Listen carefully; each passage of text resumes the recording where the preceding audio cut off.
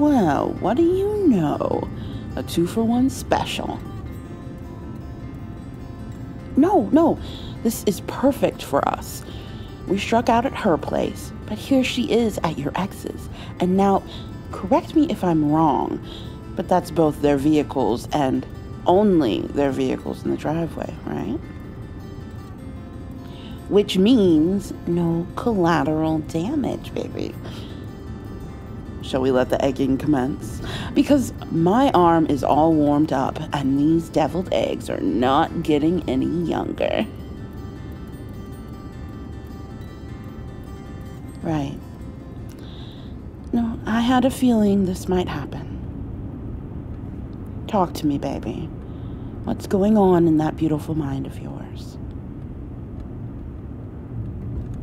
That's true. Destruction of property isn't a cute look, but neither is your ex-best friend hooking up with your ex. The way I see it, we're giving them a fun little activity to come out to clean in the morning. Maybe we're helping them bond. Fine. All jokes aside, if you are having second thoughts, we can always just go home, sweetheart. If this is too painful, if seeing the truth of things was more than you bargained for. Hey now, I'm not the one you're mad at. Let's remember that here.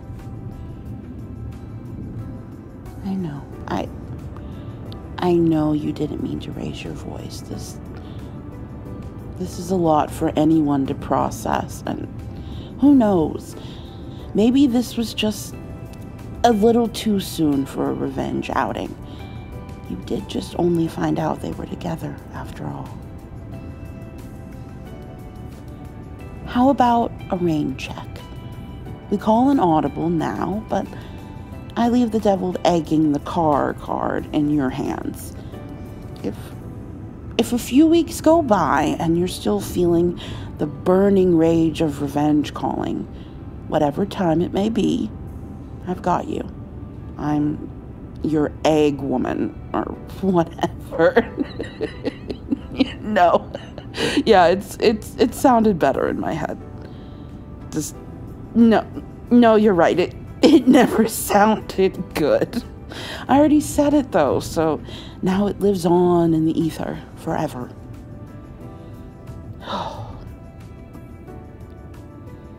I'm taking you home, baby love.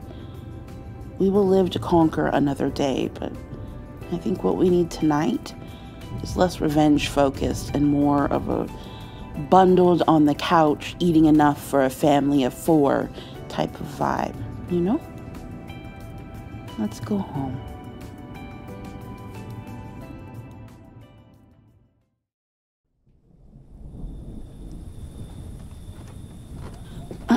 Right, so this is just a night filled with lessons learned, apparently. Lesson for me as your mother. Stock the fridge better, as a condiment sandwich does not sound at all appetizing. No, it looks like we're going to have to call in reinforcements. Thank goodness they deliver at such ungodly hours. Oh, wow. No, come here. It's all right, sweetheart. I've got you. I don't mind. I'm right here. You just let out whatever you need to. It's a lot to try to understand, and most of it, honestly, I'm not sure we ever truly will. Sometimes, sweetheart, the people we think are going to be with us until the end, the ones we picture all these moments in our lives with, well, they end up being the ones who break our hearts. I think the hard part is knowing when to let go and when to stick it through. That's maybe the hardest part about growing up. At least it was for me, and God, I'm still attempting to figure it out. Well, because nobody really likes being told they're doing something wrong, let alone the way that they behave is hurting someone else. And so sometimes when someone hears they're hurting you, all they hear is they're wrong and you're mad at them. They don't hear you saying that you want to fix it, that you want to give them a chance to change. And so those boundaries turn into this big battle they want to fight, even though what they're doing is fighting you. They're so busy trying to keep things the same. They don't see the boundaries you're asking them to respect are just being put there so you can keep them in their life.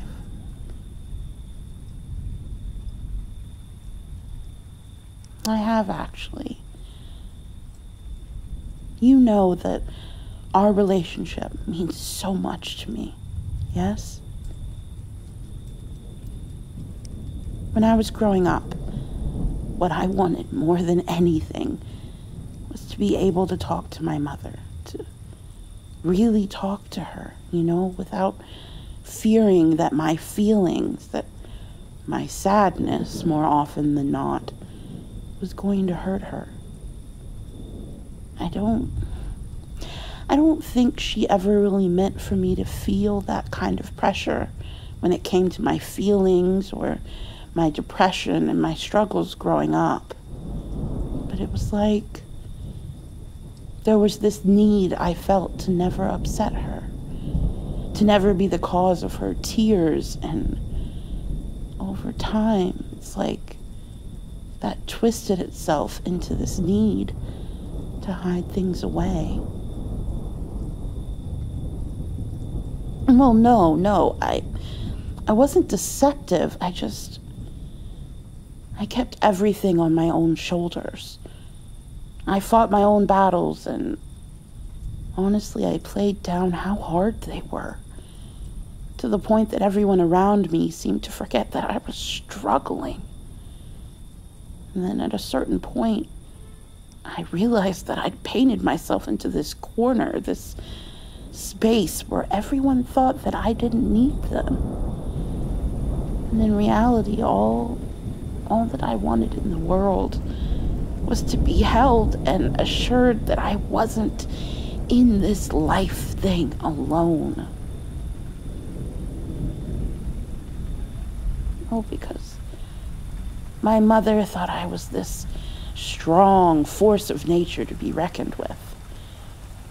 She assumed I could help hold her burdens as well, and so I became her confidant from a very young age. God, there were so many things she handed me to hold for her that my little heart simply could not handle. But I wanted to be her good girl. I wanted to be needed and wanted, and to be a good daughter. So I was just there, drowning in front of their eyes, and it was like nobody had any idea. Nobody knew. And I don't say this to do the same to you. I suppose I tell you all of this because I don't want that for you, baby. I don't want you taking on more than your share just because you think that is love. Because you think that sacrifice is the only way to feel needed or wanted by me or anyone else. Because it isn't, Angel. Okay. So tell me this. When things started going wrong for you with your best friend, did you two sit down and talk about it at all?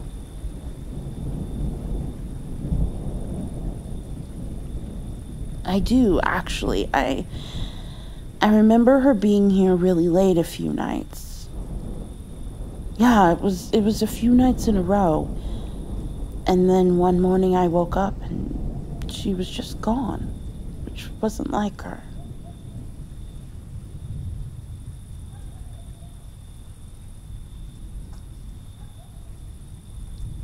Yeah.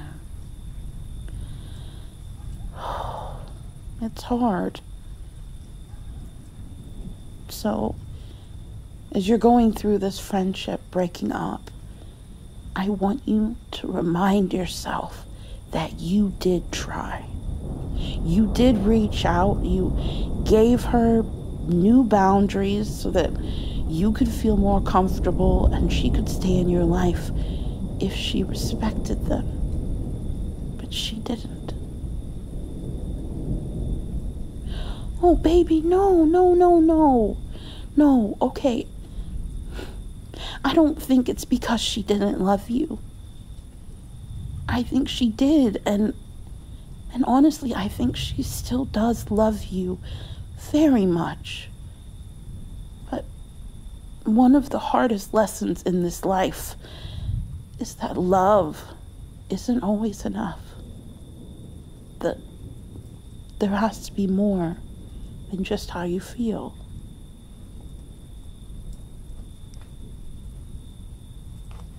And that too, sweetheart, you're right, because sometimes the way someone loves just isn't quite in sync with the way we need to be cared for. So we can either communicate and adjust so that each person feels seen and cared for, or we can walk away. And she chose to walk away. Now, the other part is that she chose to start seeing your ex, even after knowing everything you went through, both in the relationship and in the breakup process, just all of it. She knew. And she sat with you through so many late nights of you pouring your heart out, and still chose to do what she did. So now you have a second betrayal to mourn. And the one person you want to talk to, you can't go to. And I know that must hurt your heart so much. No, it isn't. No, baby love, it isn't fair, and I'm gonna say so. I know your father was always reminding you that life isn't fair, and he's right, but that doesn't make your heart hurt any less, does it? It doesn't make the pain of feeling like you had the rug ripped out from under you any less of a blow. It's so much to process, and here I am preaching to the choir as though you don't know all of this.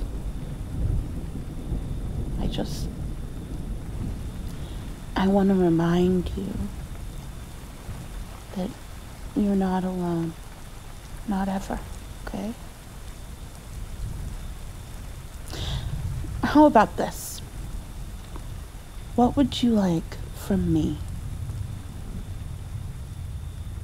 No. If there was one thing you wanted me to do, or somewhere you wanted to go within reason, what would it be? What would you want to do together?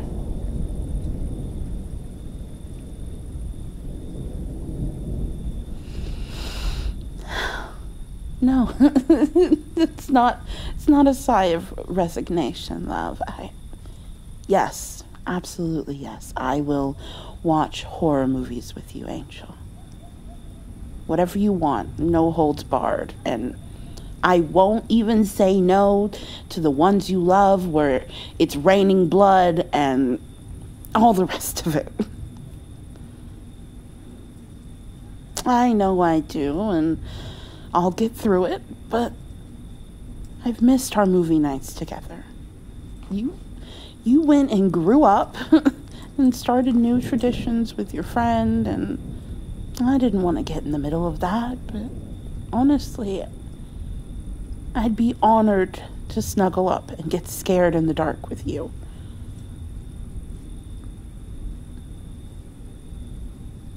You know what? Should we be completely bad and just order an obscene amount of food and stay up and watch movies? You know, just, you remember when you were younger and every now and then I'd let you stay home and we'd watch the sunrise from the wrong side? You want to? You just... Well, I know you don't have school. But, you know, I know you're an adult now. And so if you want to stay home, you can stay home. But just stay up all night and watch movies. And just let the world fade away. Fucking fat. My little partner in crime is back. I know you're not little anymore, but you're always going to be to me, so deal with it. Okay, you start scrolling through and see what looks good, and I'll just go grab the blanket box. Well, we can't very well have a spoopy marathon without our favorite comfort items, now can we?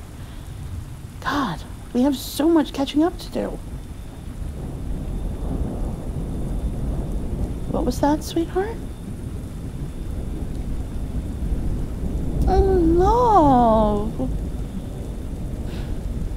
It is an honor to stand in on behalf of your friends. I just want you to remember that you still do have so many people who love you.